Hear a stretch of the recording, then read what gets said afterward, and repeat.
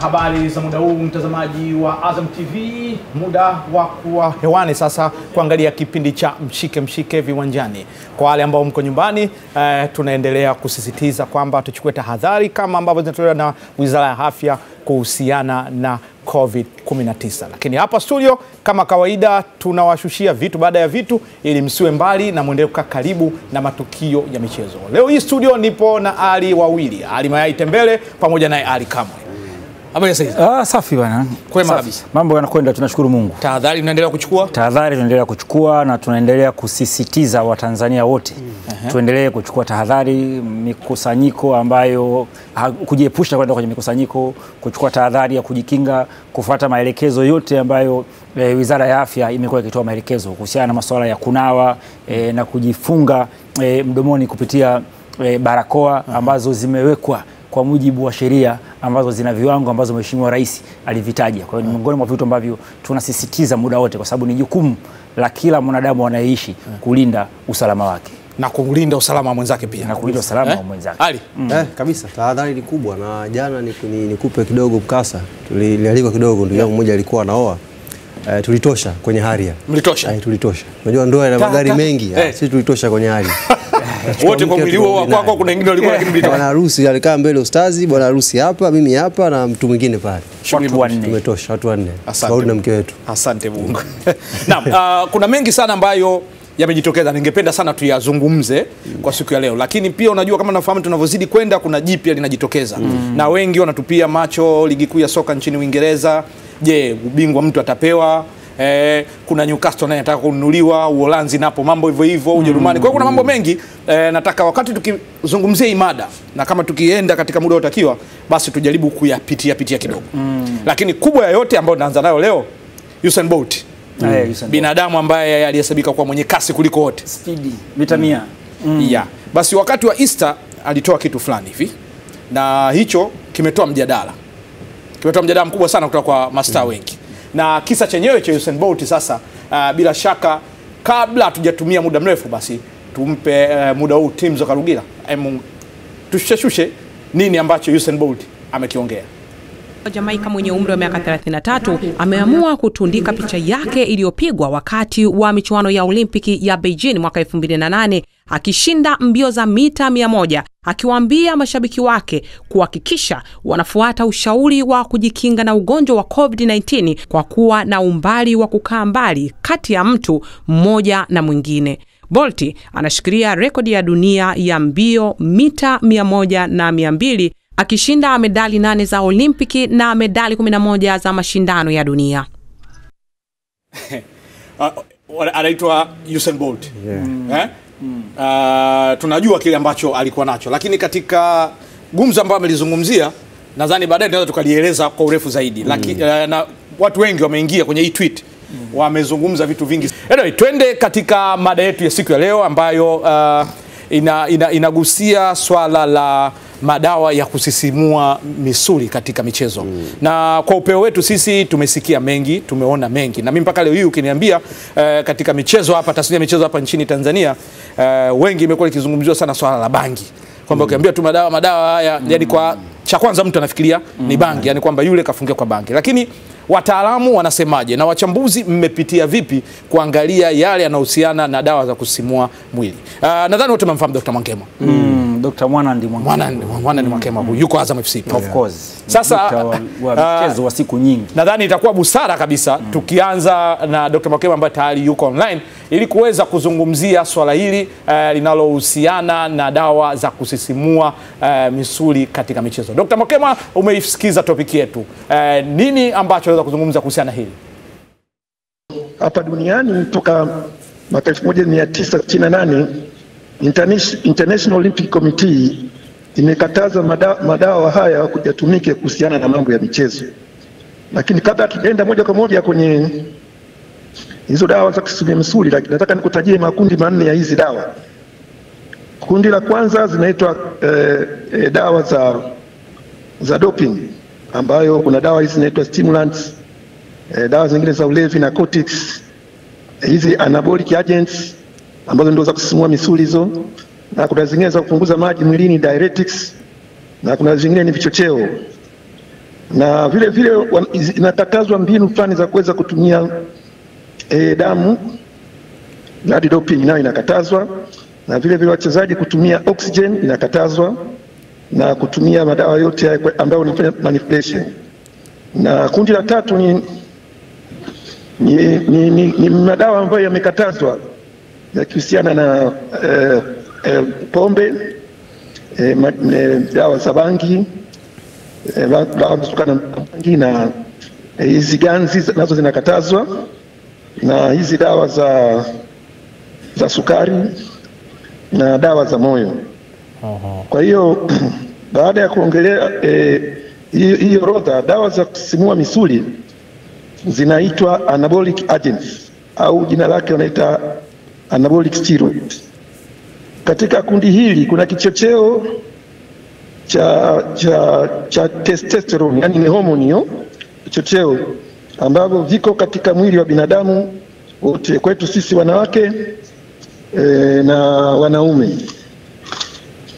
Na hizi dawa za kusisimua misuli zinafanya vitu viwili katika mwili. Kwanza, zinakuza misuli, na pili, zinaimarisha misuli.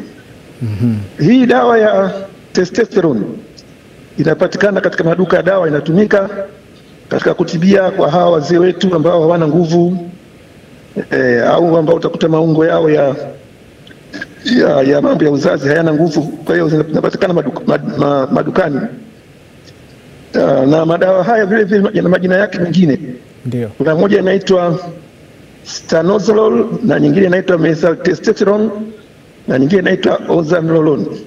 Sasa wachezaji wengi kwa kujua faida ya hizi dawa wanatumia hizi dawa ili waweze kukuza misuli, ili waweze kufanya kazi zaidi na kuweza kushinda katika ushindani. Naam, Dokta umeeleza vizuri sana, na hapa ndio sehemu haswa wengi wa wachezaji wamekuwa na ujanja kama unavyosema wa kuweza kutumia dawa hizo, na tukiangalia katika mfumo wa ligi yetu ni vilabu vichache sana ambavyo vina madaktari wa timu katika level kama hiyo ulionayo wewe na wengine ambao wako katika vilabu vingine, lakini nyingi hazina. Lakini pia imeonekana kwamba matumizi ya bangi, umeizungumzia bangi hapo, yamekuwa ni makubwa sana kabla ya wachezaji kuingia ndani ya uwanja, na matumizi ya pombe pia labda siku moja, wengine pia wanasema wanashtua muda mchache kabla ya kuingia uwanjani. Sasa hizi zinahisiwa kwamba zimekuwa zikitumika hapa, na zinaweza kuzuilika vipi ili wawe katika level ambayo inatakiwa, na kama wanakwenda kucheza soka la kulipwa wasiwe tegemezi katika hizi dawa ambazo zimekatazwa katika michezo? Mbinu muhimu sana kabisa ni elimu ya afya kwa wachezaji wetu, kwa sababu wachezaji wetu hawana elimu kwamba anafahamu kwamba atakapotumia hiyo dawa atakuwa na nguvu zaidi, lakini baadaye kuna madhara mengi ambayo yanayosababishwa na hizo dawa. Na mojawapo ya madhara makubwa yanayosababishwa na hizo dawa ambazo ni anabolic steroids za kusisimua misuli ni kwamba utakuta nywele zinanyonyoka kwa mchezaji, na unakuta ngozi inakuwa na hali ya mafuta na anatokea vipele,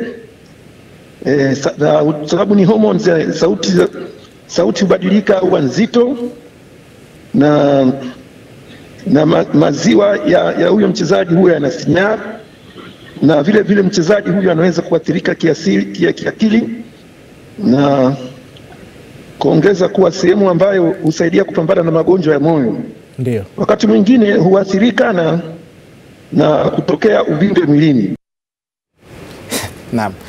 Dr. Mwankemwa akiniweka sawa hapo, wakati huo nikiwa naangaliana na wachambuzi hapa, manake Ally ananiambia bwana tumerudi kwenye biology. Ally Kamwe naye vile vile ananiambia hii ni biology.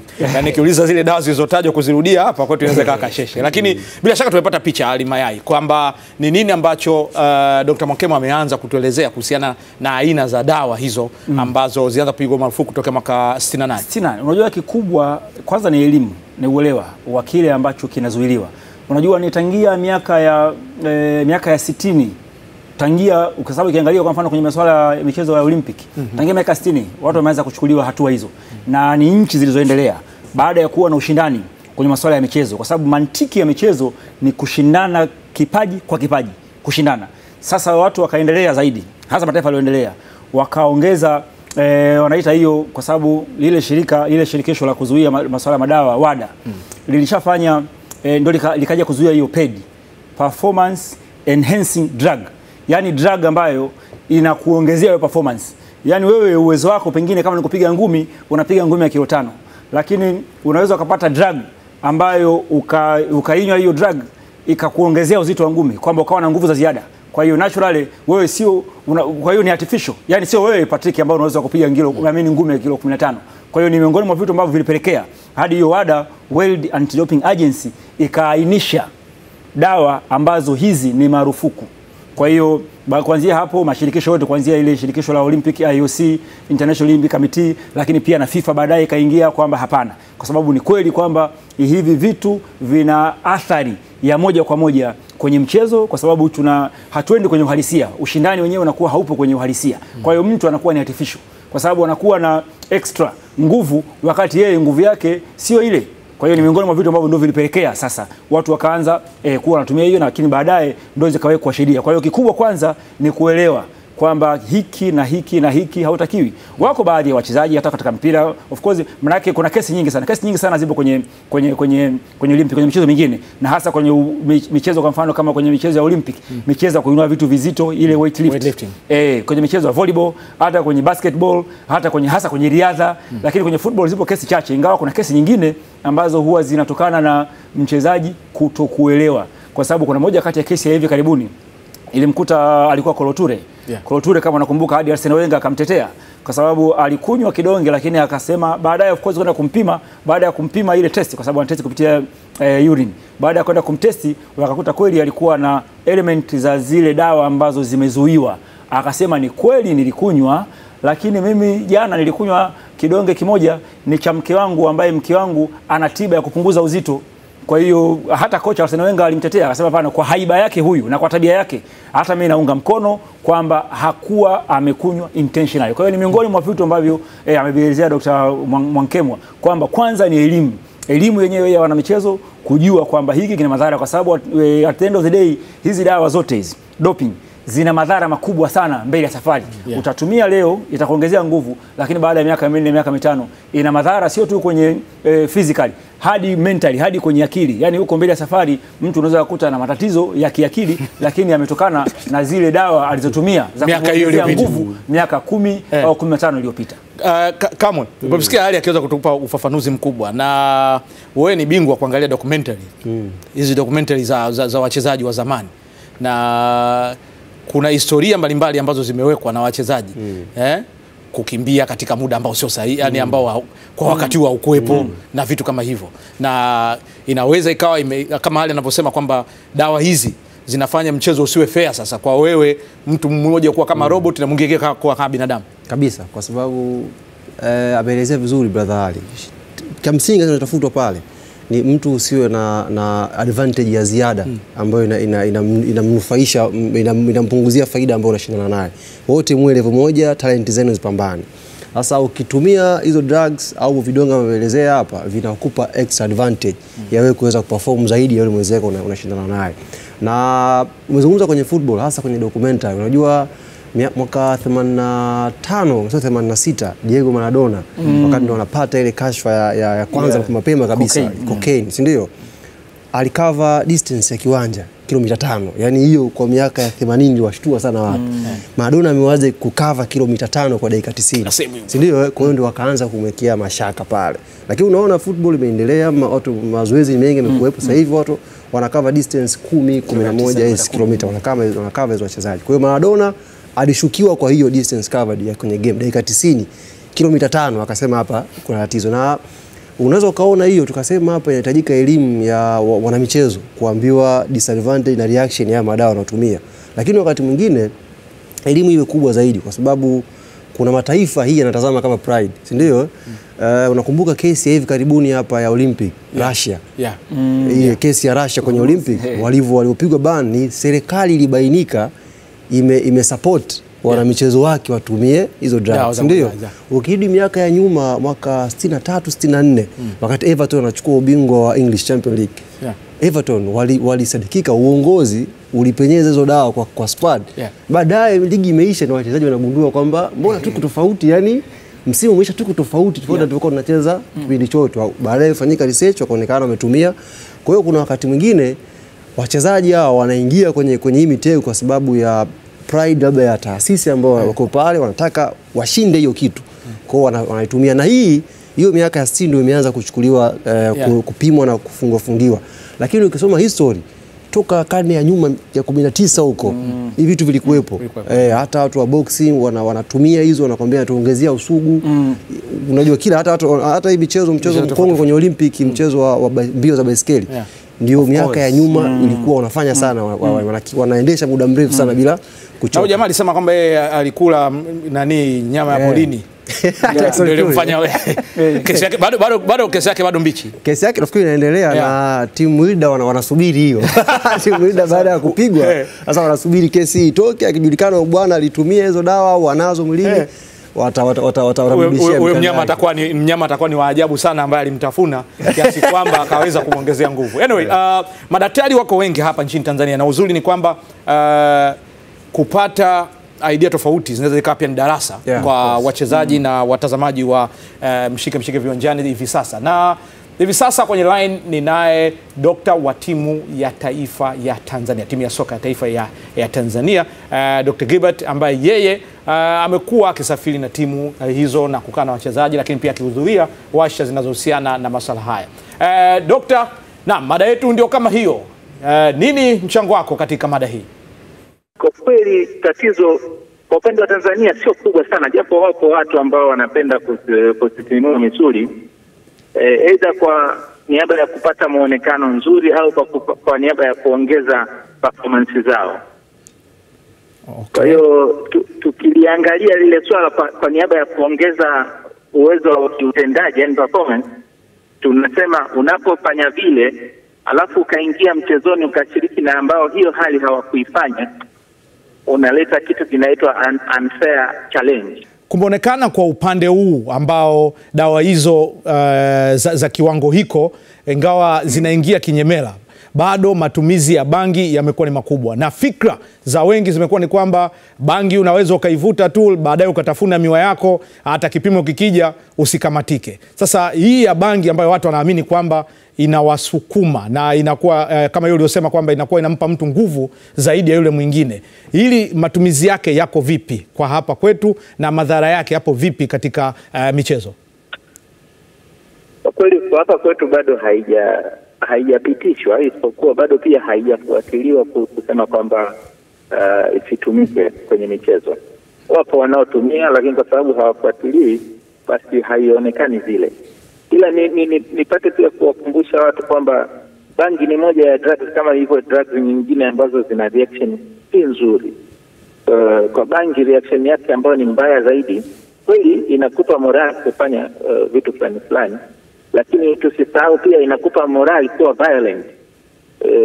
Violent in the sense kwamba unakuwa mgomvi.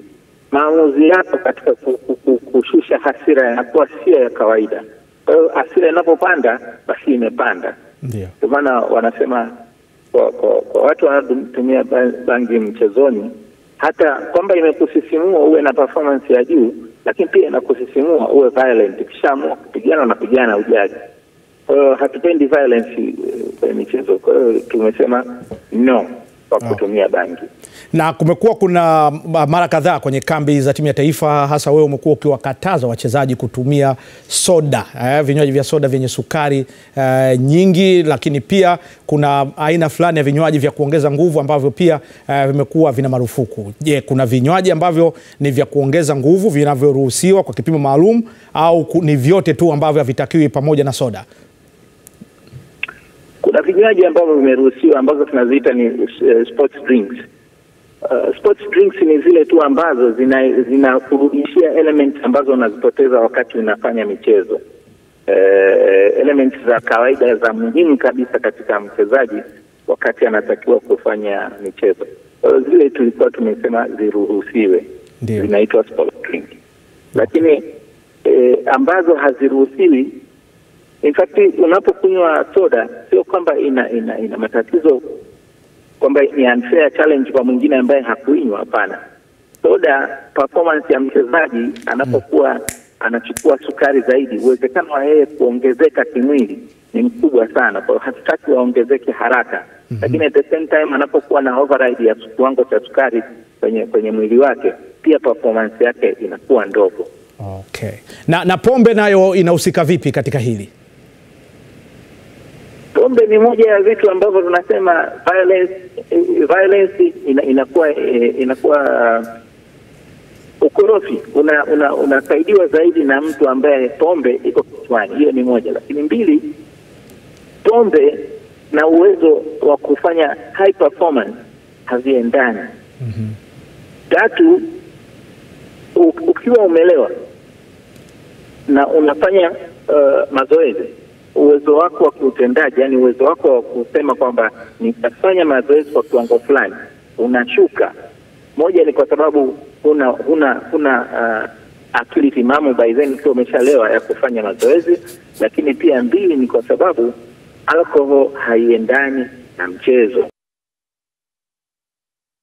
Gilbert, tunashukuru sana kwa hilo, kwa sababu nalo limekuwa ni gumzo kubwa kiasi kwamba watu walikuwa wanasema bwana, kama vipi ukipata yale mambo yetu ya bangi basi unachukua miwa tu ukitafuna, ukirudi uwanjani wala hakoni kitu chochote. Umeweza kutufafanulia vizuri sana, na nadhani kwamba tutakuja kuyazungumza haya baada ya kurejea katika mapumziko. Kwa sasa tupate matangazo, kisha tutarejea baada ya muda mfupi. Mada yetu ya siku ya leo ni hiyo ambayo iko hapo kuhusiana na masuala ya kutumia dawa za kusisimua misuli katika michezo. Na tumerejea katika Mshikemshike Viwanjani. Mtazamaji, karibu tena, na leo hii tunaendelea na mada yetu ambayo inazungumzia kuhusiana na matumizi hayo ya dawa za kusisimua misuli katika michezo. Tumeweza kusikia madaktari wawili wakizungumzia madhara ya matumizi hayo, lakini Ally pamoja na Ally Ally pamoja na Ally kabla hatujalichambua lile la Dr. Gilbert, naona pia ingekuwa vizuri tusikilize kwa upande mwingine. Tujaribu kuangalia katika mchezo mwingine. Kwa mfano masumbwi. Masumbwi yamekuwa na mambo mengi. Tunataka kumzungumzia Tyson Fury pale. Lakini pia ngumi za Ridhaa zimekuwa na sifa kubwa sana, na watu wengi wamekuwa wakishindwa kutumia dawa hizi kutokana na kile ambacho aiba wamekiweka vipimo kabla kwenye makambi na maeneo mengine. Sasa hebu tujiunge na Makore Mashaga, Katibu Mkuu wa zamani wa BFT, Shirikisho la Ngumi Tanzania, ambaye yeye amekuwepo akisafiri na timu hizo na kuangalia yale ambayo yalikuwa yanajiri hasa katika masuala haya ya dawa za kusisimua misuli katika michezo. Makore Mashaga, mada yetu kama ambavyo umeweza kuisikia, nini mchango wako katika hilo? Hili swala limekuwa ni swala ambalo linapigwa vita sana kwa wanamichezo. Wametoa elimu sana kwa wanamichezo wasijihusishe na madawa ya kusisimua mwili, kwa maana kwamba madawa ya kuongeza nguvu. Na hata katika mchezo wa ngumi kumekuwa kunatolewa na elimu kubwa. Kuna kikundi cha watu ambacho kimeundwa, ambacho kuna madaktari, ambacho mara nyingi wanasimamia sana kuona kwamba katika michezo, hasa mchezo wa ngumi, hakuna bondia yoyote ambaye anaruhusiwa kucheza ambaye ana historia ya kutumia madawa ya kusisimua mwili au kuweza kuruhusiwa kucheza akiwa ametumia hayo madawa. Kikubwa ambacho kimefanya vile hayo maswala ni zipo katika hatua kama mbili. Kwanza, inapelekea kutokuwa na ushindani wa haki kwa yule ambaye atakuwa ametumia dawa za kusisimua misuli na yule ambaye atakuwa hajatumia. Wakiwa katika mashindano, huyu mwingine kunakuwa kuna ushindano wa haki, kwa maana kwamba yule ambaye ametumia nguvu za kusisimua misuli anakuwa na nguvu nyingi za ziada za kuweza kumshinda yule ambaye hajatumia nguvu za dawa za kusisimua misuli. Na yote kwa yote anatokea huyu mchezaji ambaye hajatumia nguvu za kusisimua misuli kupata kipigo ambacho hakina maana yoyote. Na sababu nyingine ni athari za kiafya. Mara nyingi katika elimu ambayo tumeipata kutokana na hizo dawa za kusisimua misuli, kuna wengi ambao wanatumia kwa muda mrefu wanapata athari kubwa sana za kiafya, hasa katika moyo, lakini pia katika damu wanapata athari kubwa sana. Na sisi kwa upande wetu wa mchezo wa ngumi kama nilivyokuwa nimekushia hapo awali, chama cha ngumi cha dunia kiko makini sana kuhakikisha kwamba kinatoa elimu kwa wanachama wake, na pia Tanzania ni mmoja wa wanachama wa chama cha ngumi cha dunia. Na kama unavyofahamu, International Olympic Committee kuna maelekezo makubwa sana ambao wameshayatoa, na kama unavyofahamu pia AIBA ni wanachama. Kwa hiyo elimu hiyo ambayo imekushatolewa, lakini pia na tahadhari ambazo zimekushatolewa katika mashindano mbalimbali, kwamba bondia yote anaweza kapimwa kwa wakati wowote, iwe umecheza au kabla hujacheza. Imesaidia sana kwa sababu wanachama wengi ambao ni vyama vya kitaifa imeshawapatia wanamichezo wake elimu ya kutosha. Na basi nzuri katika Tanzania, hasa katika mchezo wa ngumi, hatujapata historia ya mwanamichezo kuhusishwa na kutumia dawa za kusisimua misuli. Lakini ninachokumbuka kuna mashindano fulani ya Jumuiya ya Madola, wenzetu wa Kenya walishawahi kupata na hilo tatizo. Na yule mwanamichezo alivyoulizwa alisema yeye alitumia mirungi, lakini pia amezoea sana kunywa Red Bull. Lakini pia sisi kwa Tanzania nadhani elimu imeshatolewa sana kwa wanamichezo wetu kwa kuhakikisha hizo hatari ambazo bondia kutumia sana madawa ya kusisimua misuli, matokeo yake yamekuwa vizuri. Naam, shukrani sana Makore Mashaga kwa mchango wako, na sasa ngoja nirudi kwa wachambuzi. Mayay na Kamwe. Sasa sitabidi nisitumie sasa hizi Ally. Nijue ni nani sasa. Mayay amezungumzia ile fairness kwamba inakuwa haipo. Yule aliyetumia anakuwa na kitu cha ziada ambacho ni artificial. Unajua kitu cha ziada bora uwe nacho natural. Ndio maana kwa mfano kwa Afrika. Afrika unajua kuna kesi nyingi. Of course ndio zipo, kuna kesi za Kenya, kuna kesi nyingine zilikuwa South Africa kwenye michuano ya Olimpiki. Kuna kesi nyingine nafikiri kwa nchi za Afrika. Of course Nigeria pia ni miongoni mwa wanamichezo wengi wa Nigeria pia nao wameshawahi kukutwa na hizi kesi. Lakini mantiki wanayozungumza ni hiyo kwamba katika ushindani unatakiwa ushindani wa asili. Nilikuwa tunaona kwenye kupitia kuna kocha mmoja alifunjaga timu ya taifa Mjerumani. Hakuna elimu hii hatupewi wachezaji. Hatupewi wana michezo tu hatupati. Alikujaga kocha mmoja Mjerumani. Ndio akaanza kuwa anatuelezea, lakini by that time hata uelewa sio wa kiwango hicho. Kwa sababu at least sasa hivi unaweza toka Google au kauliza nini. Lakini kwa hiyo mtu ana concentrate kwenye vitu vyako tu, mpira nini vitu gani, lakini yeye alikuwa amejikita katika masuala haya, na hata akaweka wakati fulani masuala ya vyakula. Tunakaa pale Salvation Army, akaniambia sijui tu tunakula sijui tambi nini, tulishindwa. Pasta. Tukarudi tu kwenye ugali na wali, tukaendelea na maharage. Ilishindikana. Ndio kwa tueleza kuna hizo vidonge ambavyo kumbe unaweza ukachomwa sindano vikakuwezesha anavita nini majina haya ya kidaktari, vinakuwezesha kukusaidia kwenye oksijeni, kwenye kupumua, yani kwenye kukimbia katika hali ya kawaida. Ukikimbia mbio si lazima mahitaji ya hewa yanakuwa makubwa. Kwa hiyo sasa kuna hivyo vidonge au kuna sindano ambazo unaweza kupigwa, unaweza kuwa nakimbia hata mita 100 kama kina Carl Lewis. Unakimbia mita 100 lakini una hema kawaida tu. Sasa wewe katika hali ya kawaida hivi Patrick, si unakimbia mita 100. Wewe tuko mimi na wewe tunashindana. Unakimbia kabisa na wewe una hema. Alafu unaona mimi niko jirani hapa, niko hamna fair. Hakuna fair. Kwa hiyo ushindani fair, ushindani ambao ni fair competition, ni lazima utushindane katika uhalisia. Kwa hiyo kwa sisi wa Afrika hakuna kesi, kwa sababu ukiangalia hata hizo dawa treatment zetu, labda umekula nsansa, umekula mlenda, umekula nswalu, sio umekula nini, inawezekana zikawa na element hizo, lakini sio zile ambazo zimetengenezwa ambazo intentionally mtu anakula ili imuongezee nguvu kwa ajili ya pambano fulani. Kwa hiyo kitu ambacho amekizungumzia dokta ni kitu sahihi, kwamba kinachotakiwa ni fair competition, lakini elimu ni miongoni mwa vitu ambavyo ni vya msingi sana, hasa kwa wanamichezo kuweza kujua kwanza madhara yake, kwa sababu utajikita kwenye quick win kwamba wewe ushinde tu sasa hivi, lakini baadaye madhara yake ni makubwa. Lakini hata ushindani wenyewe umeshinda tu, lakini katika hali ya kawaida haukutakiwa kushinda, kwa sababu kuna kitu cha ziada ambacho umekitumia, ambapo mwenzio ulishindana naye yeye alikuwa natural, hakuwa na kitu cha ziada. Kwa hiyo kama Ally Kamwe hapa, mimi napata zangu kinywaji changu hapa, tunasema tafaa kipindi masaa 7, kumbe mimi nina cha ziada. Alafu wewe unachambua, lazima uchemshe. Lakini Dr. Gilbert pale amezungumzia swala ambalo Ally naye kaigusia, kazungumzia mswalu, kazungumzia nsansa. Jamaica, haya majani ambayo tunayasema haya bangi. Bangi tunaita bangi, haina kificho. Jamaica marijuana wao ni kitu ambacho wanakitumia kawaida. Wanakitumia kawaida sana. Sasa hapa niligusia mwanzoni, na nafikiri katika maswali yangu ulisikia nikimuulizia kuhusiana na swala bangi ambalo kwetu nalo Umekuwa bwana usivute bangi. Utapatikana na matatizo, utafungiwa kucheza. Umeelewa? Sasa najiuliza kila amekiongea dokta kule. Hawa Jamaica, kwa sababu siwezi kuhukumu kwamba ni wote, lakini katika 10 labda uweze kukosa mmoja au wawili. Kikubwa ambacho ukiwasikiliza madaktari wanazungumza hasa kuhusu bangi, haina uwiano moja kwa moja, yani haijakuwa scientific proof kwamba ina add advantage ya mtu, kwa mfano nguvu au hiyo masuala ya hewa. Hapana, sana bangi atakwambia na kuongezea usugu. Unakuwa una maamuzi ambayo kwa wakati ule pengine ukiwa huko sawa huwezi kuyafanya.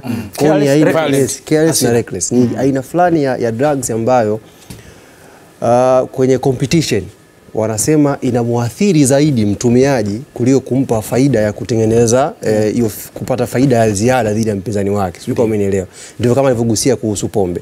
Yani kuna vitu unatumia vinatengeneza madhara kwako na haviongezi advantage kwenye hiyo namna yenyewe unaenda kushiriki. Kwa hiyo ziko namna ambao vidongo wamevielekeza hapo, na hiyo WADA walitoa hiyo list ya dawa ambazo haziruhusiwi. Sasa ikaja argument kwamba hizi dawa, kuna wakati mwingine kwa mfano kuna vidonge ukitumia kwenye ule mchezo ambao wanalenga shabaha, of course mikuki au kulenga targets. Kuna vidonge ambazo ni dawa za kichwa, especially dawa za kichwa. Lakini watu wanazitumia wana michezo kwa ajili ya kuongezea utulivu, yani unaiua kabisa kazi ya kichwa afu ina concentrate sehemu moja. Ganzi. Yes, inapiga ganzi. Kwa hiyo unakwenda kushiriki hapa, lakini basi. Yes, kwa hiyo sasa ziko dawa tofauti ambazo zinaingia kwa ajili ya matumizi mengine, and then watu wanatumia, ndio hiyo wanasema kudhamiria au kutokudhamiria. Sasa hapo ndiko WADA wakatoa zile form na ikabadilishwa kwamba tutakuwa tunapima in competition na out of competition. Kwamba sasa tutakuwa tunapima mkiwa mnakuja kwenye michuano, mpo kwenye michuano, na baada pia tutakuwa tunapima bila taarifa. Yeye anakuja tu kwenye camp yako, Ally Mayay unakwenda kushiriki Olympic, tunataka tukupime. Kwa hiyo watachukua sample yako either mkojo au damu, wataondoka nayo, watakwenda kuipima. Kwa hiyo imetengeneza kwenye ile form sasa imetengeneza kwamba hata kama uko unatumia kwa ajili ya matatizo ya moyo, and then ukatumia vile vidonge, kwenye fomu ukijaza kwamba nimetumia hivi vidonge kwa sababu hii na hii na hii, ikithibitika kwenye vipimo, then unaruhusiwa uendelee kwa sababu umetumia vile vidonge kwa ajili ya kutibu. Ally, umenipa chance moja kidogo. Nakumbuka alikuwa Rio Ferdinand Rio Ferdinand, nakumbuka ile 2003 alikuwa anakwenda shopping, akaambiwa akatakiwa kwenda kupimwa. Akaondoka, hakwenda. Kwa sababu wale wanakusikiza, kwa sababu mikataba ambayo ulisaini FIFA wakati wowote ile kamati wakati wowote muda wowote wakitaka kukupima wanakupima. As far as Rio Ferdinand akaondoka, akasema alikuwa anaenda shopping, lakini alipigwa faini. Na sasa nije katika hili. Katika vitu ambavyo Tanzania imebarikiwa. Maana Tanzania imebarikiwa katika mambo mengi. Mimi mara nyingi naita Tanzania ni Eden. Yani mimi naita ni Eden kwa sababu yale yote yale ninayojua yanayoona kwenye Eden naona yako Tanzania. Yapo hapo. Bwana mimi nimeniona Eden. Wewe nimekuona pia. Jambo la basi kwa sababu vijana wote wamebarikiwa. Kwa hiyo wewe pia uko Eden. Vijana wa umri wako. Sisi inabidi tupige magoti.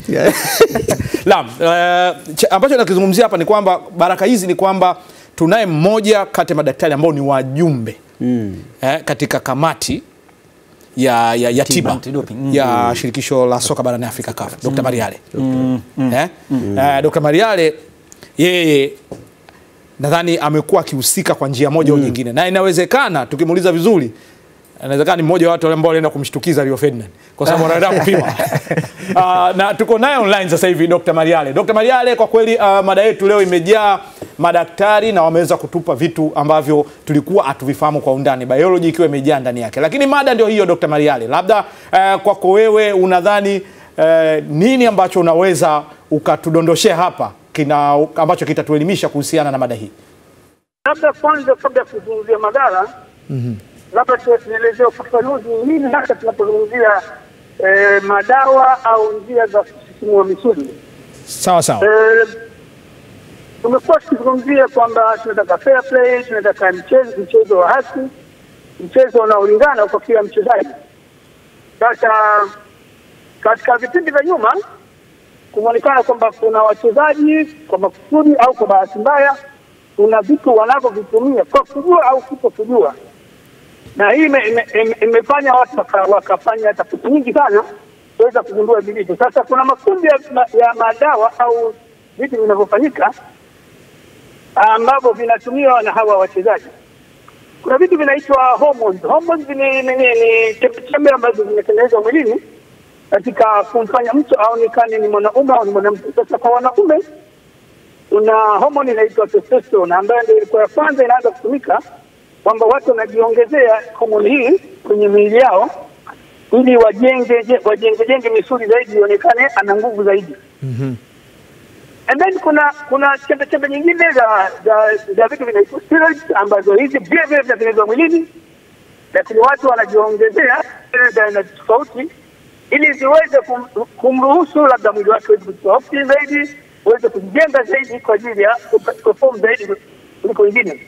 Halafu kuna madawa mengine ambayo yenyewe ni grupu zinaitwa diuretics, ambazo hizi zinakufanya upunguze maji mwilini. Upunguze maji mwilini maana yake damu yako itakuwa highly concentrated na red blood cells zinaweza zikachukua oxygen zaidi. Lakini hapa katikati kuonekana tena kuna mtu mwingine ambaye sasa sio wa madawa tena. Lakini watu wanaweza wakatoa damu yako, wakaweka pembeni, wakacheza na vitu kwenye red blood cells, wakakurudishia na ikaonekana imeongeza. Halafu kaja madawa mengine ambayo ni madawa ya kawaida kabisa ambayo tunatumia kwa magonjwa ya kawaida kabisa. Magonjwa ya pressure haya, magonjwa ya kuumwa kichwa, na nitatia mfano wa karibuni dawa kama codeine kwa mfano. Ndio. Codeine yenyewe ni dawa ambayo kwa kawaida tunaitumia kwa dukani kwa ajili ya kuumwa kichwa na nini. Lakini ile inakufanya utulize nerves zako. Sasa ukiangalia wanatafuta kwamba wachezaji kama hawa wa mishale hawa wenye shabaha wa mishale wanatumia sana codeine kuweza kuconcentrate na kwamba hapati zile tremors kwenye kutetemeka ile. Kwa hiyo nayo inaitwa doping. Sasa ile dhana ya zamani kwamba lazima utumie kitu ambacho kitakudhuru ikawa inapotoka. Alafu kuna vitu vingine kama pombe kaingizwa ndani, madhara ya bangi kwa mfano, heroin hizi la kuzidi kiasi, ingawa wenzetu bangi wanaita social interactive drug squeeze, lakini kwa kiwango fulani ina madhara yake. Okay. Sasa nikija kwenye swali lako. Hizi hormones kwa mfano, hizi testosterone ambazo ni za kiume, unajua kabisa yenyewe zitaanza kubadilisha. Kama mwanamke zitakubadilisha, utakuwa na na matatizo ya ya mwili wako, huwa sio kike tena, unapata nywele, unaweza kupata mchele. Ukija kwenye steroids hivyo zitaanza karibu na kuleta matatizo ya moyo. Kwa hiyo yote haya baada ya siku 3 ya wewe kuonekana una good performance, itakuja kukudhuru kiafya yako. Okay. Sasa Dokta, katika hili sasa umeweza kutuwekea vizuri sana jinsi watu wanavyoweza wakacheza na damu yako, na tumeona kwamba ni swala ambalo linapigwa vita katika michezo. Sasa ni nini ambacho kinatumika ili haki itendeke, kuweza kupata kipimo sahihi cha mtu ambaye alitakiwa kufanyiwa kipimo na kisiwe kikachukuliwa kipimo cha mtu mwingine? Kuna shirikisho linaloitwa WADA ni Anti-Doping Agency, ambao basically wao ndio wasimamizi wa vipimo vyote.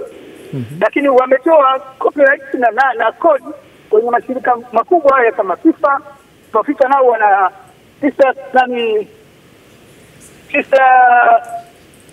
Continent Federation, kuna wanatafu, wana Super Cup. Kwa hiyo tunatumia kodi zile kufanya vipimo. Sasa mara nyingi tunatumia mkojo ambayo mikojo ile inachukuliwa kwenda kwa vipimo na ni standardized ina taratibu zake, na kuna kipimo kingine cha damu, na sasa hivi kuna kitu kinaitwa biological passport ambacho ni kimeanza. Sasa hii vipimo hivi vina kitu kinaitwa in competition au out of competition, kwamba wakati wa mashindano au nje ya mashindano. Sasa kwa fair enough walianzisha hiyo out of competition, kwamba inawezekana mchezaji huyu anatumia mpaka kipindi fulani, anajua kwamba ile itakuwa haipo tena kwenye mwili, lakini ameshajenga msuli wake. Kwa hiyo anakuja kwenye mashindano, utampima utamkuta negative, lakini wakati ule ukimkuta out of competition utakuta anatumia kile kitu. Kwa hiyo hivyo ndio vitu ambavyo vinafanyika kumonitor wachezaji, wanaangalia na kwenye biological passport ni kwamba anakuwa anachukuliwa vipimo mara kwa mara, huko wanaangalia damu yake inavyobadilika na chembe ya vitu anavyovitumia. Lakini vile vile kuna kitu ambacho kimefanywa sasa hivi kwa sababu wanarithi ni binadamu. Na kwa sababu ni binadamu wanaumwa kweli. Na kwa sababu wanaumwa kweli wanaweza kabisa kutumia hizi dawa kwa matibabu maalum. Kwa hiyo mchezaji anapoumwa na anaandikiwa na daktari wake dawa ambayo inajulikana kabisa kwamba haikubaliki, kuna kitu kinaitwa user therapeutic exemption. Ndio. Ni fomu maalum ambayo inajazwa, inapelekwa. Kwa hiyo ikikubaliwa basi ile itakaa mahali, na siku kipimo akakutwa na kiwango kile cha kitabibu sasa. Ndio. Kwa sababu hizi dawa zina threshold zake kukaa mwilini muda fulani na kiasi fulani kwa tiba fulani. Sasa akikuta na kile kiwango cha tiba cha ugonjwa ule, then huyu anaweza kuendelea kucheza. Lakini akikuta kimezidi kiwango kile cha tiba, then huyu anaadhibiwa. Anakwambia asante sana Dr. Paul Mareale kwa hilo la msingi kabisa, na bila shaka watazamaji na wachezaji ambao wanaendelea kuangalia Azam TV hivi sasa kipindi cha Mshikemshike Viwanjani watakuwa wamepata elimu ya kutosha, na wale ambao wako online wakipitia katika kurasa zetu za Twitter za Facebook pamoja na Instagram watakuwa nafaidika. Ally Kamwe, Ally Mayay amezungumza mambo mengi, lakini katika jambo mojawapo ambalo ameligusia hapa, nasema kwamba kwa mfano mchezaji Ally Kamwe ana matatizo fulani, anaandikiwa na daktari kutumia dawa ambayo si ruksa kutumika michezoni. Kuna fomu ambayo inajazwa na anatumia ile dawa, lakini panga linaweza ikakuangukia kama kile kiwango kikaje kaonekana si kile ambacho alikupa daktari. Yes, kwa sababu kuna kiwango kinatengenezwa cha hizo dawa kwa nao. Kwa sababu inawezekana mtu akawa na ugonjwa wa moyo akatumia vidonge ambavyo haviruhusiwi kwenye michezo, lakini anavitumia kama tiba. Na ndio maana hizo dawa bado zipo. Yaani mtu anatumia kama tiba kwa ajili ya kujitibu. Sasa hiyo fomu ikija unaijaza kwamba nilikuwa na maradhi haya natumia hivi vidonge. Kwa hiyo akienda kupima kile kipimo wanaangalia kiwango cha ile dawa ambayo iko mwilini mwako. Ikiwa fair unashiriki kwenye competition na tayari umetumia. Kwa hiyo cha muhimu ni kukumbuka, hasa mara nyingi sana kesi nyingi zibuka katikati, wana michezo wengi huwa wanaficha hiyo. Wanahisi kwamba wakiandika inakuwa tatizo. Kwa hiyo huwa wanaficha kwenye ile form. Na unajua bado wameweka hiyo, yani mashindano yote kuna hiyo form kabisa inakuja. Kila mtu anajaza dawa alizotumia kwa muda fulani, kipindi fulani, dawa gani ulitumia. Kwa hata ulikuwa unaumwa unaandika pale tumia dawa fulani. Sasa kwa sababu sisi Tanzania au Afrika hatuna tamaduni za kuzingatia sana afya yetu. Kwa hiyo kwenye kuandika mtu akasahau au anapuuzia tu kwamba mimi nishapona sina haja kuripoti ugonjwa wangu naumwa. Kwa hiyo inafika kwenye tournament inaonekana una hizo dawa mwilini, then unakuwa qualified. Naam, Ali, kwa kumalizia, ni kweli kwenye tournament yote huwa kuna hiyo fomu ambayo lazima ujaze kwa sababu ni masuala ya kiafya. Kwa hiyo lazima ujaze kama kuna hichi, kama kuna dawa ambayo haimo kama alivyosema Ali, kama kuna dawa ambayo haimo kwenye zile ambazo ziko banned lakini unatumia kwa ajili ya treatment, unajaza. Daktari wako anajaza na anathibitisha kwamba huyu ni kwa ajili ya treatment, sio kwa ajili ya kumwezesha. Kwa hiyo ukienda kwenye performance, nakumbuka Sergio Ramos ni miongoni mwa watu ambao walipigiwa sana kelele kwenye mechi moja ya cheza Real Madrid na nani, akapigiwa sana kelele kwamba haiwezekani bana, yani performance yake huyu haiwezekani, lazima apimwe. Wada sijui walisema nini kitu kama hicho, lakini walimwakiu sana kutokana na performance yake katika mechi hiyo, kutokana na mikimbio ambayo watu tu binafsi waliweza calculate na wakaona kwamba inawezekana kuna kitu cha ziada ambacho wamekipata ambacho kimemwezesha kuperform tofauti na vile ambavyo wana perform. Lakini ukiangalia base chanzo cha madawa haya ni ethics, ni maadili. Yaani ukiangalia wengi waliotengeneza haya madawa hawakutengeneza kwa ajili ya kutibu, walitengeneza kwa ajili ya ushindani kwenye mashindano haya ya especially mashindano yote ambayo ni makubwa. Kwa sababu ukiangalia kwa mfano kama alikuwa anazungumzia Ally Kamwe, nchi kama Russia changia enzi hizo, enzi za Umoja wa Sovieti kipindi hicho miaka ya 60 walikuwa wanatengeneza, na ilikuwa ni wanasema ni state sponsored doping. Yani ni serikali inawezesha wale wana michezo wapate hizo nguvu za ziada wakienda kwenye mashindano. Na ndio sababu ile Olympic ya Summer Olympic ya mwaka 80, of course ilikuwa 80, imefanyika Moscow. Walichukua medali nyingi sana Warusi. Hadi kukawa kuna malalamiko makubwa. Alafu 84 ikafanyika Los Angeles, kipindi kile kuna vita baridi, ikafanyika Marekani, hawakwenda kushiriki. Wa Marekani nao wakachukua medali 86. Kwa hiyo ni miongoni mwa vitu ambavyo bado, yani ukiangalia chanzo cha haya madawa haya ambayo yameingia kwa ajili ya kuongeza nguvu ni ushindani, lakini ni kwa viongozi kutokuwa na maadili, kutokuwa na ethics. Ndio maana wanatengeneza wa cheat, cha msingi tu wapate medali au wapate vikombe, at the end of the day waonekane kama ni wabingwa, wakati kuna cheating ndani ya huo ubingwa ambao wameupata. Naam, shukrani sana Double Ali kwa kuwezesha mshike viwanjani, lakini washukuru pia washiriki wa mada yetu, madaktari ambao Dr. Mwankemwa, Dr. Gilbert pamoja na pia na Dr. Paul Mareale na bwana Makore Mashaga kwa kuweza kuchangia yale ambayo yapo katika mada ya siku ya leo. Kesho pia mada nyingine itakuwepo hapa, na usikose muda kama huu kuweza kuchangia. Lakini Ali pamoja na Ali, madawa haya hayatamsahau Ben Johnson. Ben Johnson wakati. Carl Lewis wakati.